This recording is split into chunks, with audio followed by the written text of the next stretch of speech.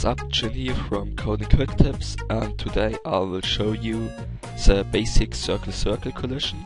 So what are circle-circle collisions? It's basically a method to detect if two circles are touching or overlapping each other. This will help us with our game mechanics because we can detect things like if a bullet hit an enemy or all stuff like that. To do this, we will need two circles in our slick coordinate system with the origin on the left top corner. I have drawn two circles here, and to detect if they are colliding with each other, we will need their middle coordinates and their radius. As a first step, we will need to calculate the distance between the two circles. To do this, we can simply draw an triangle, and then we can calculate the delta x, which is this part of the triangle, and the delta y, which is this part of the triangle. Through this we can use some math, you may know it, and you can use it to calculate the distance d, and we can just say the distance multiplied with itself equals the delta x multiplied with itself plus the delta y multiplied with itself. But why should we calculate the distance? So if we take a look at the special case here, when the two circles are exactly touching each other, we will notice that the distance of the circles is the radius of circle 1 plus the radius of circle 2. And now we can say if our distance that we calculated is lower than this distance, we know that the circles are colliding with each other.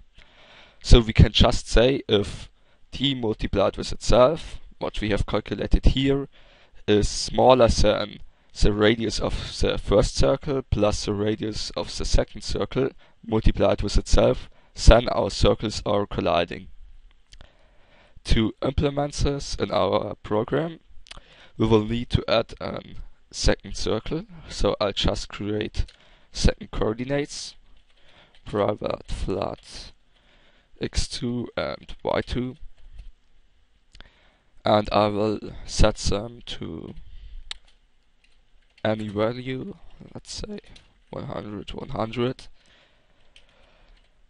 Okay. And I will draw a 2. So I'll just reuse the first image to draw two circles.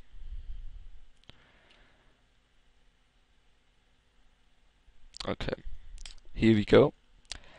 And to move the first circle around, I will just set its coordinates to where our mouse is. So I will say input equals. So I will just get some basic stuff to give you an example of the collisions. X equals e dot. Okay, y equals e dot. Okay, so there we go. Now we have two circles, and now we want to detect if the first circle hits the second. To do this, we do exactly what I've mentioned in the picture. We calculate the distance, so flat d equals the delta of the x, so x minus x2 multiplied with itself. And here you notice that it won't change anything if x is greater than x2 or the other way around, because if the result is negative, it will be positive because it will be multiplied with itself. So we just calculate the distance multiplied with itself, that's y minus y2 multiplied with itself. So here we have calculated the distance multiplied with itself, so d multiplied with d, and as the next step we will need to calculate the radius of the first plus the radius of the second circle multiplied with itself. So let's call it, let's say, target distance, and that will be, in my case, the picture has a radius of 50, or the ball in the picture has a radius of 50, and the second too, so 50 plus 50 multiplied with 50 plus 50.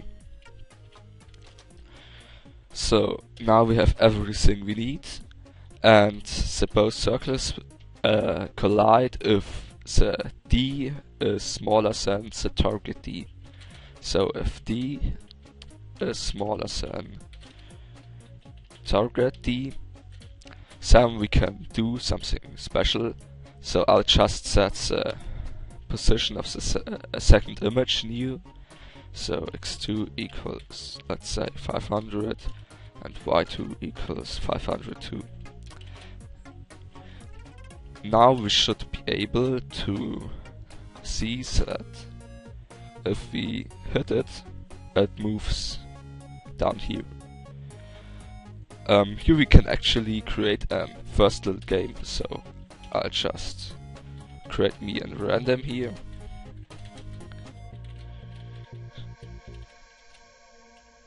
And then, okay, and then I'll just set next int, I think, yep, and the x goes from 0 to 500, I think, and the y should go from, no, the y goes to 500 and the x to 700. And now the position of our first image here is always new set if it collides with our second image. So here we have actually created a little game where we can catch the ball. You can use this collision detection in every kind of game, as I mentioned before, for example for bullets with player collision or for player with enemy collision.